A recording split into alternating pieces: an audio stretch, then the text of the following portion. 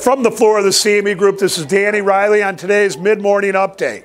We're going to call this video Russia and the S&P 500. The high of the day in the S&P came in at 1976 even mid-morning or early morning.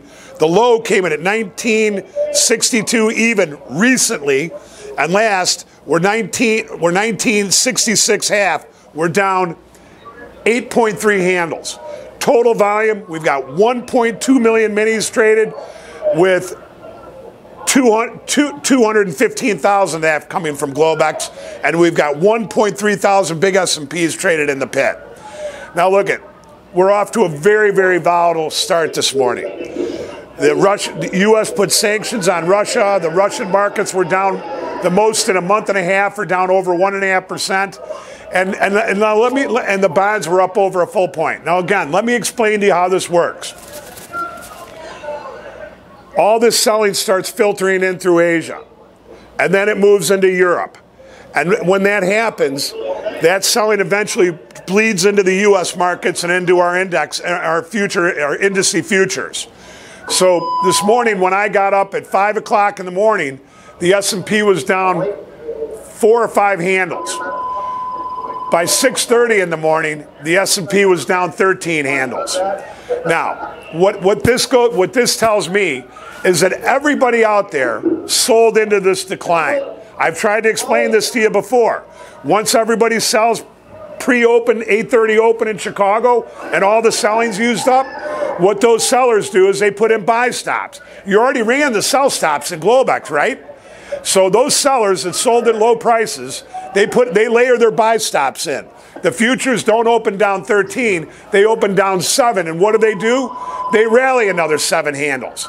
Now, after the S&P made its high, it was still holding in there a little bit. I mean, it was a little bit off its high.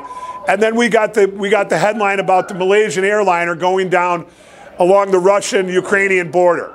Now what we're hearing is that the jet, it was a passenger airliner with 250 people on it, was hit by a missile. Now, we're getting into a very, very volatile time, both in the year, in the summer, and where we at on the markets. Now, I'm bullish, but I want to explain something. I'm also ready to jump onto that other side as quickly as I think that that's going to happen. But what I do think is that we're not going to crash off the Russians, off of Russian sanctions. We're probably not going to crash off of a jetliner being shot down. I know it sounds funny, but at the end of the day, it's going to be an accumulation of many things. Now, on top of this stuff that was going on with this airliner going down, they put off the Alibaba IPO until September. This puts another little cloud over the market. You know, do they have enough buyers for this IPO? It's all a big shell game right here, you guys. Look, I'm bullish, but I want to explain this again. This thing can turn on a dime. I don't think that's going to happen right now. I think that we're going to get into October, you know, September, October. That would be my point in which I think we could have a turning point. But to tell you the truth, it just seems like every big decline is met with a bigger rally. Now, from the low of the day this morning at Globex, it's 61.5. We rallied 14.5 handles. From the opening range, we rallied 7 handles, and on the last sell-off, for the high of the day down, we sold off 14 handles. So it's very volatile, very choppy, and size volume. I'll be back on the closing print.